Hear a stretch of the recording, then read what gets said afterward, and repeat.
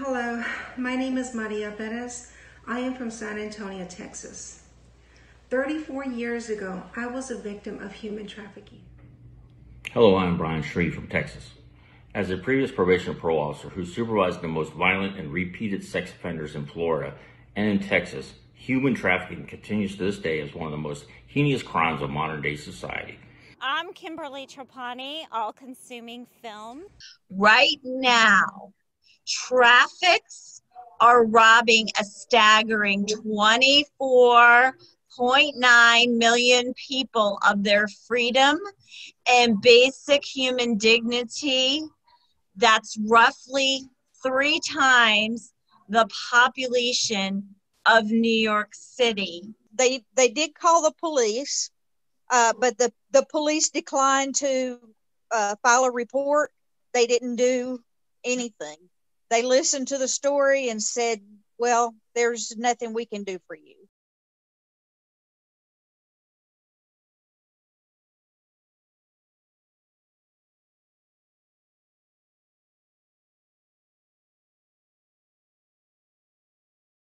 Although she was 4, she's actually very petite for her age, so she could have passed for a 2-year-old, and that makes it even worse. As far as I'm concerned, they're trying to take a child that they think won't even put up a fight.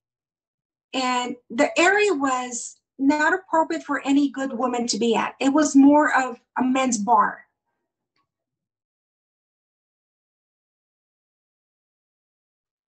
When I saw him opening the trunk, I didn't want to get off. I didn't want to leave from that area. I just wanted to stay stuck in my seat. And he says, get off the vehicle. And he shows me his gun. So I got off the vehicle and I was very much wanted to run. You have no idea how much I wanted to run, but I couldn't run in those shoes. And I remember seeing a church on my left-hand side. And then I was praying to God.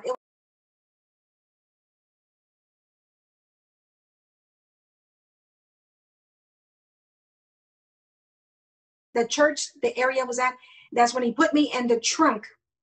Then he was driving me to the border.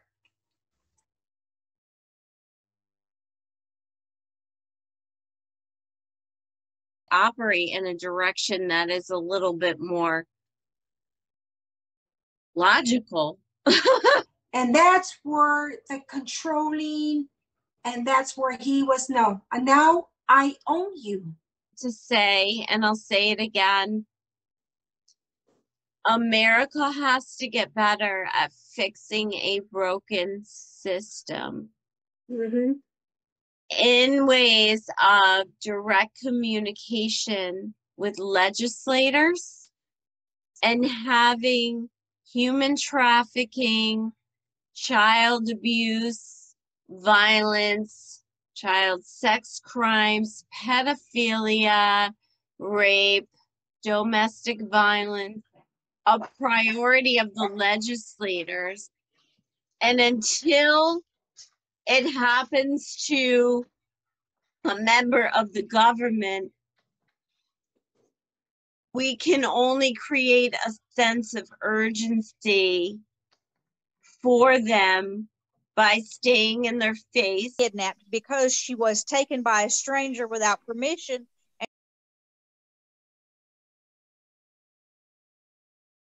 So that's the very definition of kidnapping. So she did successfully kidnap her. She just didn't get away with her. If you tell anyone, I will hurt you and your family. Potentially, she could have gone later on and maybe kidnapped other children, maybe have multiple children. We don't know because we let this one get away and didn't pursue like we should have. We as women have to work together to make this world a little bit better.